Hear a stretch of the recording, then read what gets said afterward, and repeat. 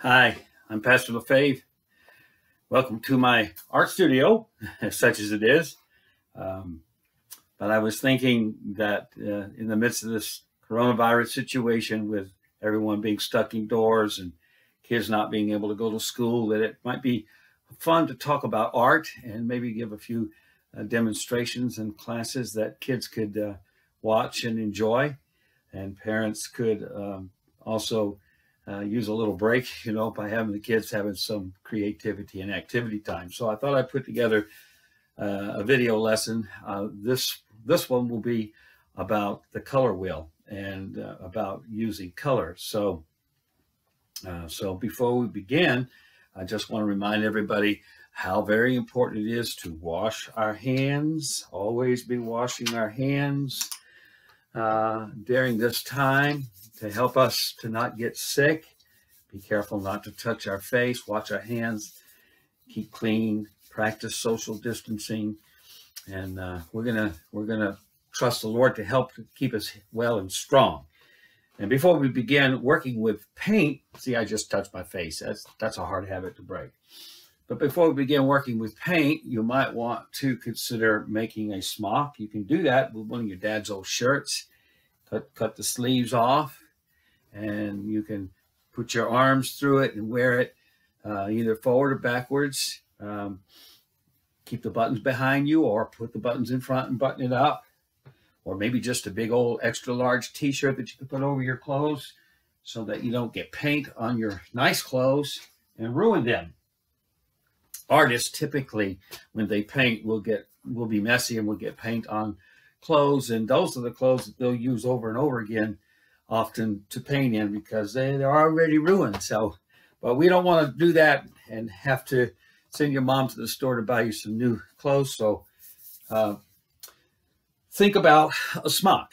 All right, so the first thing we're going to do is we're going to talk about some things that we're going to need. You're going to need a piece of paper, and you're going to need something round. It could be a bowl or a small dish, something that will fit on your paper to make a round circle. We'll need a ruler. We'll need a pencil. We need a paintbrush, and we'll need some water. You might want to keep some paper towels handy, and a palette. Now, this is a palette pad, but you could use anything. You could use one of your mom's old plates that can be washed. The paint can be washed off of. And then we're also going to need 3 colors. I'm using acrylic colors, but we need 3 colors, and these colors are called primary colors. You need a red, you need a yellow, and you need a blue. Now, they don't have to be acrylic. They could be watercolors, but two watercolors is best, because we want to try to mix our colors a little bit. So, but before we start, let's create the wheel that we're going to use. I have a piece of paper here, and I got something round. I'm going to put it on the paper. I'm going to take my pencil. I'm going to trace around the edge. Around the edge. All right. So now I have a nice circle there. I don't know if you can see that. But anyway, it's a circle. So now what I want to do is to make a pie out of my circle. So I need 6 pie shapes.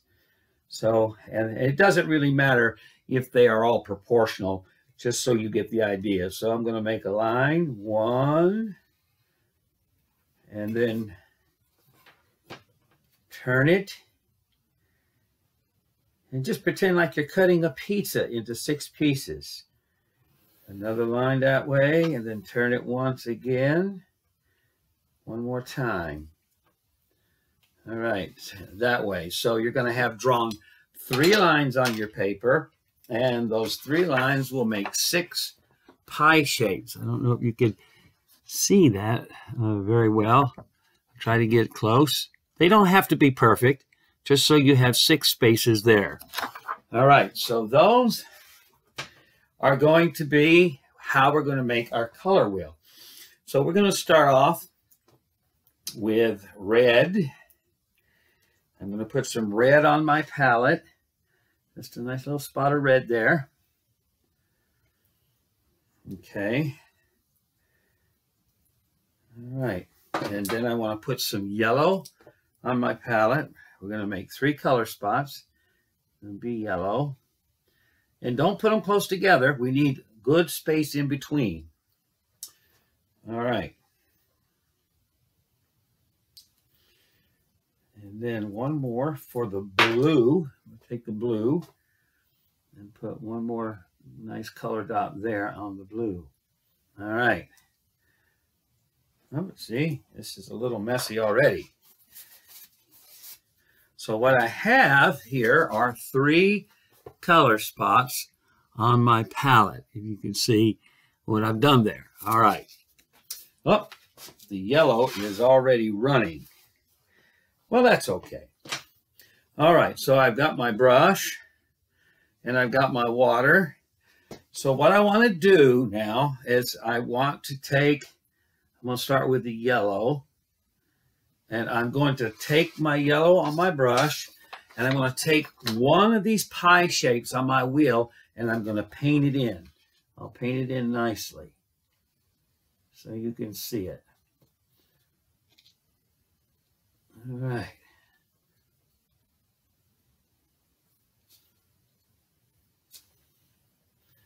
All right. So you can see now, I've painted in a yellow pie shape. All right, good. Now I need to wash my brush out. Very good. I need to wash it out. Get the color out nicely. Take my paper towel, dry it off. I don't want to mix my colors yet, so I need to clean my brush good. All right. Now I'm going to take the brush and I'm going to use some red. I'm going to make a red pie. Now, when you're doing your color wheel, you want to skip a space. So I painted this yellow. I'm going to skip a pie space and then I'm going to paint a red in like this. I'll paint it in. All right, here's where practicing to color within the lines pays off and will help you. Oh, I need a little more water there. Sometimes if your paint is too dry, it won't spread nicely. If it's too wet, it'll run all over the place. So you don't want it to be either too dry or too wet. You want it to be just right. How do we know it's just right? Well, it's called trial and error. Experiment a little bit. All right. All right, so here's what I've done. Now my color wheel has 2 primary colors, red and yellow. You see there? All right, and there's a space in between. Now there's a reason why we're going to do that space in between, and I'll show you in a minute. All right, so once again, try to clean our brush out real good. Now, acrylic paint uses a lot of synthetic color stains, chemical stains. And the chemical stains, as opposed to earth colors or earth stains, natural colors from the earth, chemical stains won't come out. They're very bright and they don't come out very well. So don't worry if your brush doesn't look completely white. It probably won't. But try to get as most of the color out as you can. All right, so now we're going to do our blue. We're going to do our blue. Get a little water on the brush and the palette. Now, remember, when you're building your color wheel, you have to always skip one pie shape. So I've got one pie shape left that I can use over here to paint in my blue. So here we go. I'm going to try to paint between the lines. You know, I used when we could get together, and the family can get together. I have a granddaughter who's about 9 years of age, and she just has a natural gift for art. She's my little artist. She loves art. So when she comes over to Pa's house, we always have an art lesson, and I have boxes full of things that I can set up for still lifes, and we'll set it up, and she'll get her little paint out, and I get mine paint my canvases, and we'll work together and we'll work on painting. And she really loves art, and I love spending time with her, and I miss not being able to spend time with her to work and to have art lessons. So the next best thing is we're just going to do an art lesson here online and work together. All right, so now I have my color wheel. I have my 3 primary colors here. You can see, I'll bring it up closer for you to see. There's the 3 primary colors. Doesn't matter if the shapes are not perfectly even. That's okay. If you're a perfectionist and you want to take the time to measure it out and do it, that's fine. But that's not really what's critical. What's critical is that we understand our colors and that we know how to use them. Now, so my color wheel is now half complete. It's 50% complete. So what are we going to do in those other spaces? Well, we're going to learn now how to mix colors. But I want you to understand that we start with 3 colors, and they're called primary colors. And there'll always be these 3 colors: red, yellow, and blue. Red, yellow, and blue. Those are your first step colors, and you can work with those colors to build all the colors on the color wheel. All right, so we're going to learn about making the secondary colors. We've got the primary colors. Now we want to do the secondary colors, and these colors will be called complementary colors. So if you see your palette, you got your colors separated there. What we're going to do is we're going to mix 2 colors together and make a different color. So how that works is, let's just start off with the red and the yellow. So I want to take some of my yellow over here. Okay. And then I'll clean my brush real quick. All right. And then I'm going to take the same amount of red, get the same amount of red on my brush, and then I want to put the red into the yellow that I got over here separated. So I'm going to mix them all together. So you got red and you got yellow. So what happens when you get red and yellow? What happens when you get red and yellow is a different color, a new color, and it's called orange. So what I'm going to do is I'm going to take my color wheel, and I'm using yellow and red, right? So yellow plus red makes orange. So we're going to paint the orange in the pie shape between the red and the yellow. There we go. Oh, needs a little water.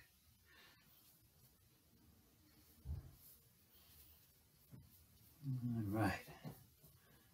I hope you enjoy painting. Today's a rainy day. It's not a nice day. You can't go out, and you can't really go outside and play in the yard either. So today, like a rainy day, is a great art day. Art days are great on rainy days. Yes, because often we don't feel very cheerful. The sun is not out. We don't feel very cheerful or very happy. But when we can make art and we can make something beautiful out of, a rainy day or out of a negative situation, then it makes us to feel happy and glad again. And right now, the world is in a pretty scary place. It's a pretty negative situation. But I believe that God, the Creator, who designed the whole world and painted it so beautifully with all the colors and all the plants and trees and animals, the birds and the lakes and the sky, the water, everything so gorgeous and beautiful. He created all of that so that we can admire it. And when we do art projects, when we actually paint, what we're doing is we're saying thank you to God, because you did such a beautiful job creating all this, and we admire it so much that we just want to imitate. We want to copy what you did.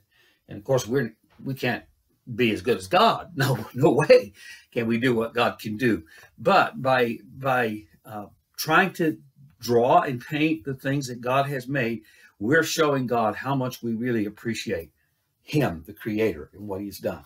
All right, so now I have my color wheel. This side of the color wheel is complete. So yellow plus red makes orange. So, all right, so what happens if we mix blue and yellow?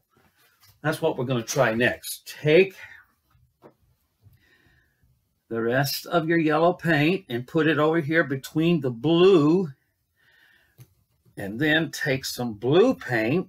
Always remember to clean your brush in between. Take some blue paint and mix it into the yellow paint.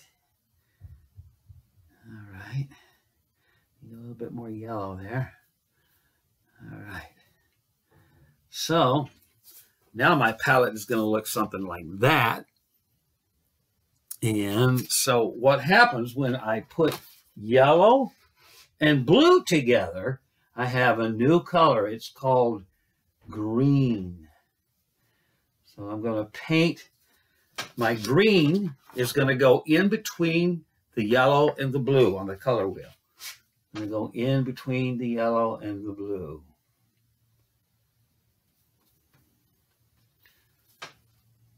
All right.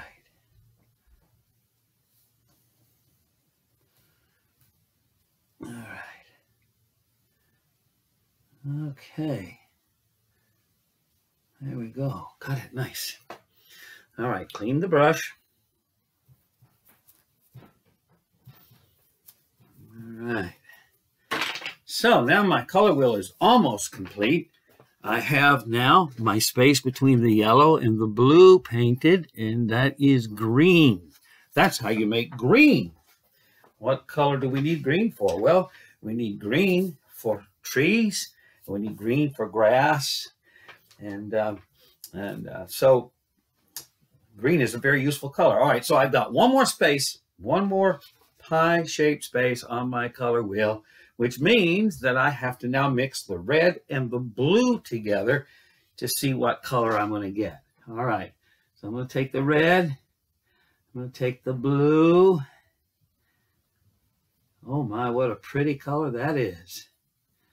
So now what I've got with red and blue is, look at that beautiful lavender color. You know, it's kind of a purple color, lavender or purple. So red and blue makes purple. So I'm going to take that color and I'm going to paint it into my last pie-shaped space. There we go.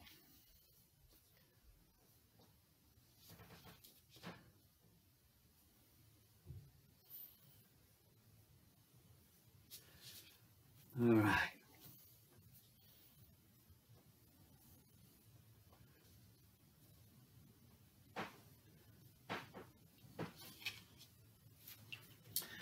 Okay. All right. Clean the brush. All right. So now my simple color wheel is complete. It is now complete. It's all filled in. There is what it looks like. And so you can see what happens when you mix blue and red together, you get purple. When you mix blue and yellow together, you get green. And when you mix red and yellow together, you get orange. Now, here's what you should do. Put a 1 beside the red. Draw a 1 beside the red, a 1 beside the blue, and a 1 beside the yellow on your color wheel. Those are your primary colors, red, yellow, and blue.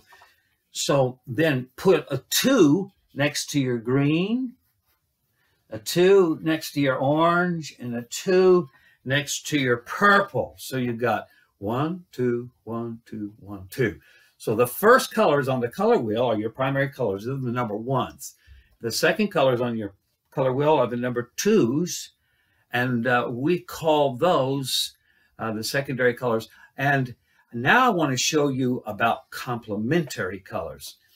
So what happens to make a complementary color? When we say complementary colors, what do you think when you say a compliment? So-and-so gave a compliment. Say you just did a drawing or a painting and you showed it to your mom. And your mom says, "Oh, honey, that's great. I love your colors. I love your work." So what did she do? She complimented you. And to compliment something is to complete it. It's to advance it. It's to say, yes, that's good, and that works together, that fits together. So we're going to talk about how colors work together and fit together on your color wheel. So remember this: a number 1 always works with the number 2 directly across from it on the color wheel. So my yellow here is a number 1 color. If I go straight across the color wheel, I come to my purple or my lavender color. And my lavender color has a 2 on it. So that is the complementary color to yellow. Lavender complements yellow. These colors work well together. And when you're making a painting, if you have a lot of yellow in your painting, you also want to put a fair amount of purple in there too, because it'll really look nice together. So now my red is the number 1. What's the number 2 to the red? The complementary to red right across the color wheel is green. That's the number 2 across from the number 1 there. So green is the complementary color to red. Green and yellow, green and red go well together.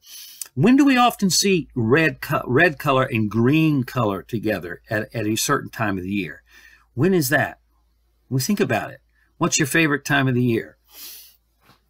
Oh, I know, Christmas time. Christmas time.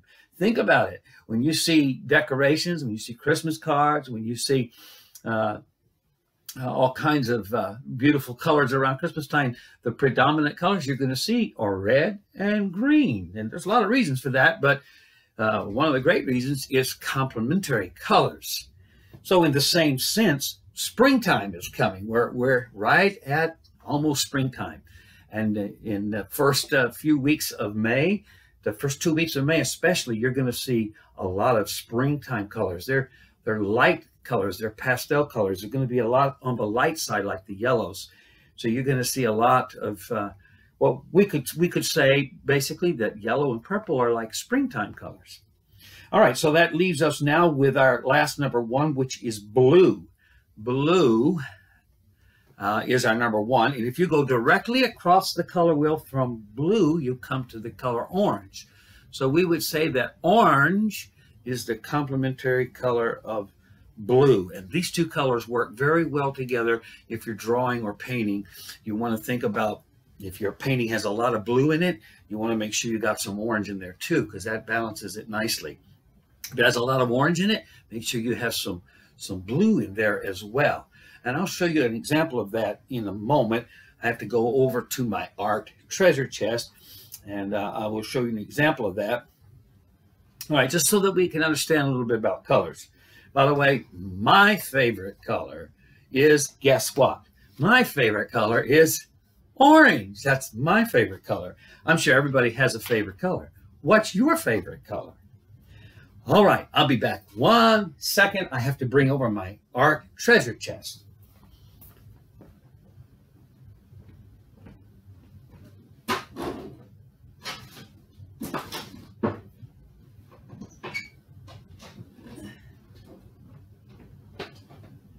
All right, so here it is. Here is my art treasure chest. All right, my art treasure chest. Let me just push my table aside here a little bit and you can see what I'm doing. This is my art treasure chest here. See, it opens up. And so I keep a lot of paintings in my art treasure chest. I don't know if you can see that very well. Maybe I'll set it on a chair. Yeah, set it up on a chair here, and you'll be able to see it better. There we go. How's that? Works? So I keep a lot of paintings in here that I've painted over the years. So here's one. That's a lighthouse. That's the same lighthouse as that painting up there, but it's from a different view. That is the Cape Nettic Light, or the Nubble Lighthouse. All right. All right. So here's a painting here. This painting I did outdoors at Saratoga, Congress Park in Saratoga, and that is the Spit and Spat fountain there. And it's an oil painting, and you'll see that there's a lot of green in here, and there's a tint of orange in there along with the green. And then also with the green, there's some red in there. You can see how we use those colors. I'm looking for a very special painting here. Hopefully I can find it. Oh, so here's a spring painting from Congress Park. And so we got a lot of purple in here. So along with the purple, we keep our grass sort of yellow. We got some yellow in there, yellow kind of looking grass. So you can see how those complementary colors are working together.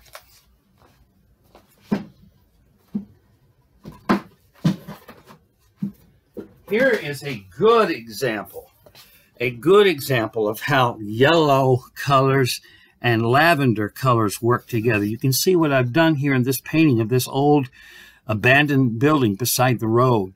The bright yellow colors here and in the sky, and they're balanced with a lavender tint in the roof there. You can see how that works.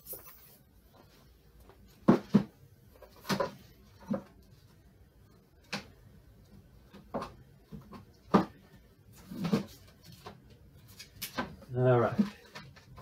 Well, that gives you some idea of how to work with colors. But I want to show you something. Anybody know what this is? Anybody know what this painting is? This is the Mona Lisa. The Mona Lisa. I copied this from a picture in an art book when I was 17 years of age in the 11th grade. I was in an art class, and this is what I painted.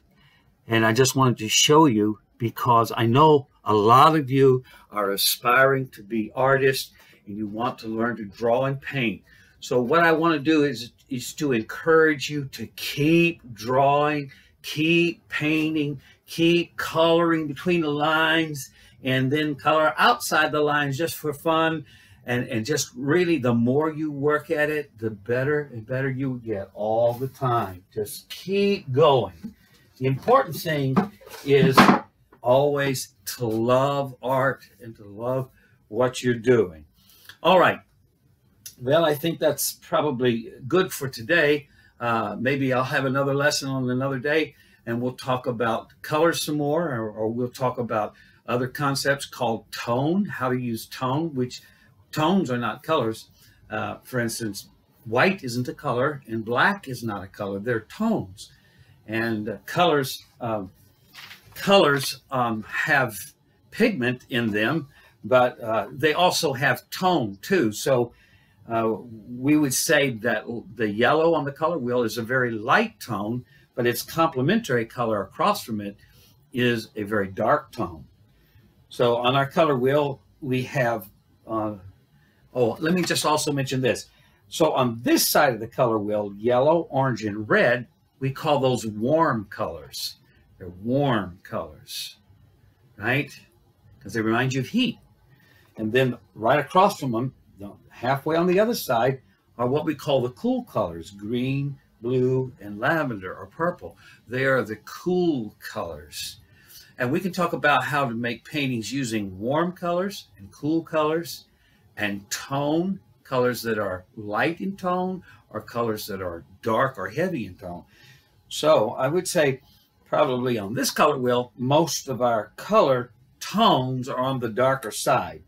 We start with the very lightest tone here, the yellow. The orange is not as light. It's a little darker. The red's darker, and so forth. The lavender is very dark, right? So these colors are here. What would you say the darkest color on the color wheel is? In tone? Probably the lavender, wouldn't it be? The lavender. Well, we'll talk more about tone on another lesson. But so for today, I hope that you enjoyed this lesson. and I hope that you learn something, and I hope that you have fun. The important thing is to have fun and enjoy what you're doing. All right. God bless and keep you till we meet again.